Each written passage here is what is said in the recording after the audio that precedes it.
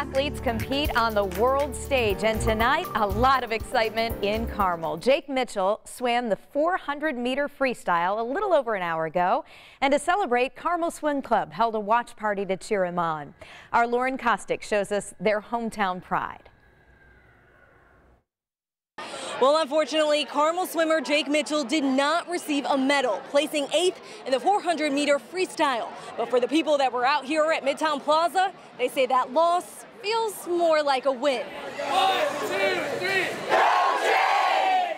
That's because it's a historic first for Carmel Swim Club. 1, 2, 3, go USA! Not one, but 2 Olympians competing in Tokyo. Jake Mitchell and Drew Kibler. To have 2 in one night was an amazing experience, an explosion of just pure joy and excitement, and then to actually see it come to fruition on TV this morning and tonight is just awesome.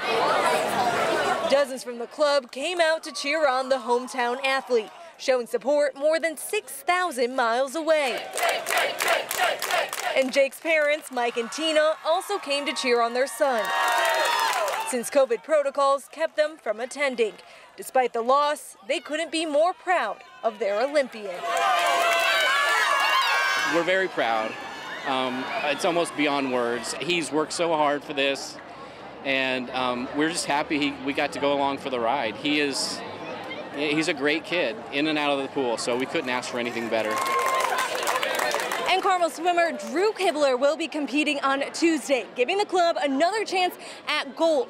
And the cool thing is, Jake and Drew are actually really good friends and former teammates. And now they get to be roommates in Tokyo and experience this once-in-a-lifetime opportunity together.